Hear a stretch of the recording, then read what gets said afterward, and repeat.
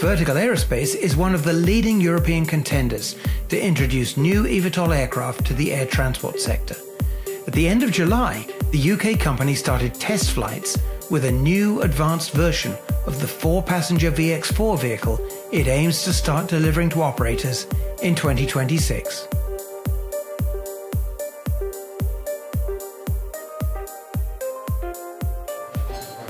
This is a really leading-edge advanced prototype. It's going to do a whole load of piloted flying, and over the coming months we're going to build out that flight test envelope. So starting low to the ground, slow speed flying, propellers generating the lift to get the aircraft off the ground, proving that the aircraft's doing exactly what we expected from all of the testing that we've done in the run-up to this, and then gradually building out the flight envelope, ultimately flying it as a conventional aircraft and then into what we call transition, where we transition between the lift coming from the propellers to the lift coming from the wing. I think we've got a good opportunity to complete that testing this year.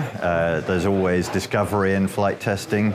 We can talk a bit more about some of the regulatory environment that we have to go through, which is quite different in the UK for flying a piloted vehicle. So we're working super closely with the regulators, but this is almost like a mini certification program. The minute in the UK you put a pilot on board and you start flying an aircraft, you need to do a huge amount both internally and with the regulators to prove that the aircraft is safe, both for our friends and colleagues, the pilots who fly it, but also we don't have totally remote areas in the UK, so there's this sort of third-party risk. So yeah, doing that flying over the coming months, and then that will enable us to then build off that and do some really significant public demonstration flying as well. Vertical's engineering team believes that the huge effort they and their partners have invested in refining key technologies will allow them to meet high safety standards, while also accelerating their path to type certification by the Civil Aviation Authority.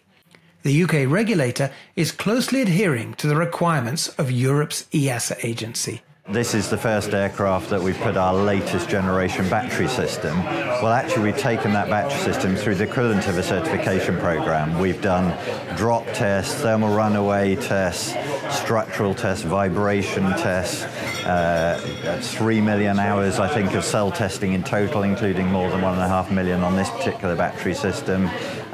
We've done all the sort of software, electronic hardware testing. So many of these checks are already in place. And when you do this kind of piloted flying in the UK, actually a huge amount of the work we do both internally and sharing with the regulators is all of that evidence before you even get to flying. What that then enables you to do, of course, we do it very carefully. You know, we're putting a pilot on board, we obviously are managing the safety of doing that. But all of that evidence actually enables you to go relatively quickly. Effectively, yes, we build out the envelope, we do it incrementally. It's very much following the kind of routes that previous VTOL aircraft have gone through. Yes, there is not just checking that the aircraft does the same thing more than once. There's deliberately injecting failures and faults, both in terms of simulation, rig base, and then on aircraft. And then that enables us to proceed with that incremental approach, building it out and doing it safely. The second prototype will build on earlier testing done with a less advanced prototype in 2023. It looks quite a similar shape externally, some refinements, but under the hood, if you like, it's a completely new aircraft. Aircraft 1, the predecessor, was a full-scale vehicle, but really was only designed for prototype flying, and was a very early standard that was really for us to learn quickly. With the fact we were not taking any risk to human life, we had literally about 10% of our strategic suppliers providing equipment and technology for that vehicle. This aircraft that jumps to 60%, plus our own battery systems and our own design propeller systems. And so this is a massive step towards a proper aerospace product, as opposed to what I describe more like a flying rig. This is really like a full-blown aircraft that has been designed with piloted flying in the first place. So it's significantly safer. It's got a lot of the kind of capabilities, architectures, and verification that we would need for a certification aircraft. It is also actually a lot more high performing and a lot lighter because we've been able to bring together all the learning from the previous prototype. Significant advances, for example, the battery is 20% more power dense than we had only a year ago, and new technologies coming from those top tier suppliers. So it isn't the conforming certification aircraft, but if you think about this as a journey towards that conforming aircraft, this is a major step towards that, and therefore sets us up really well for then progressing with the certification program. Vertical has consciously selected partners from among the aerospace sector's most experienced manufacturers and specialists in key areas such as flight deck technology and airframe manufacturing. It wants allies who know how to bring aircraft through the arduous certification process and into series production. So Honeywell Aerospace is providing essentially the brains of the aircraft. So if you think about flying something like a helicopter, it's really, really difficult to fly, and commercial aircraft are traditionally quite difficult to operate.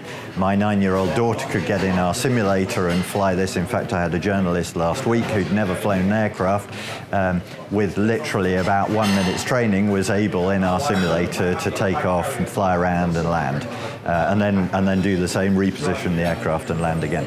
So Honeywell's leveraging technology they developed on the world's only supersonic VTOL aircraft, the F-35. We've got a non-militarized version of some of that technology, and that means the aircraft is super simple to fly, and with their avionics suite, Anthem, it's very simple to operate.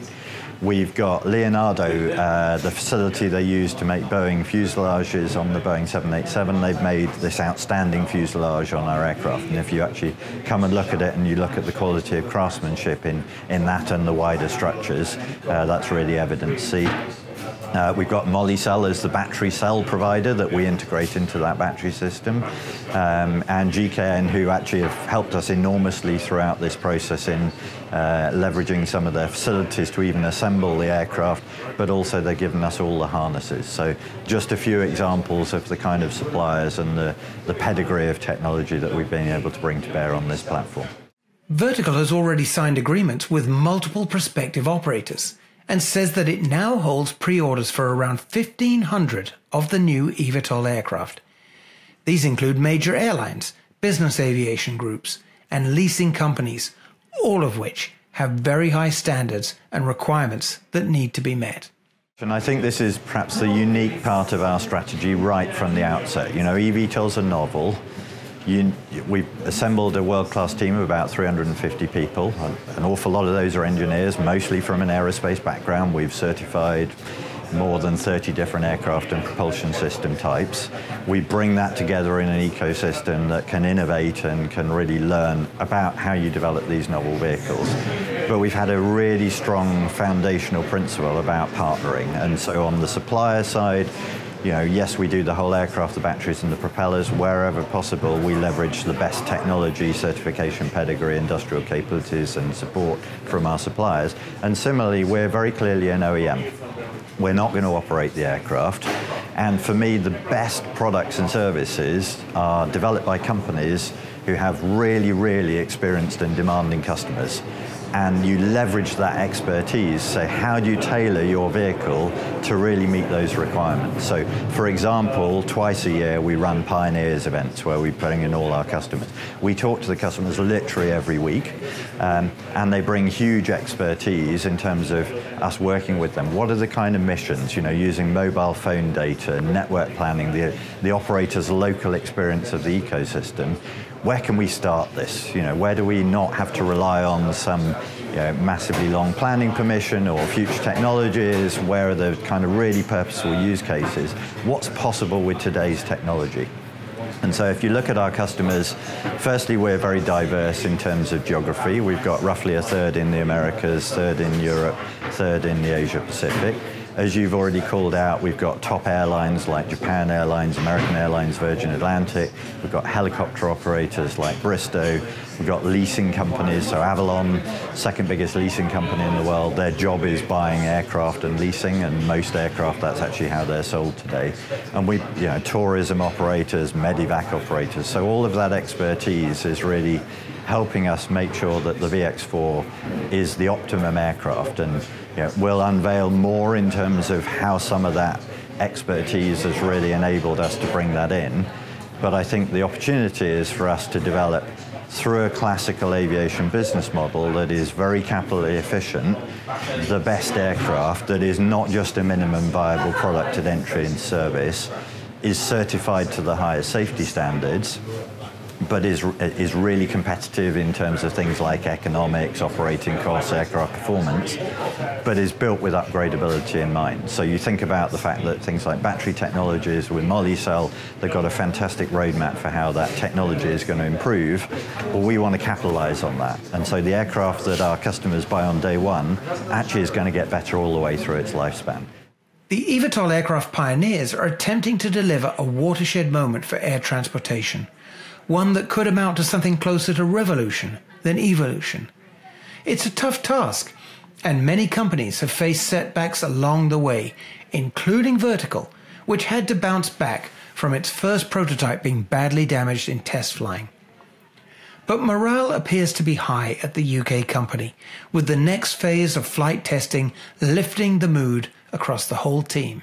It's pumped, I would say, and yes, there are setbacks in aviation. Those of us who've been around long enough, there are always setbacks in aviation, and particularly when you're pushing the sort of boundaries of technology, actually you want those setbacks because that's how you learn.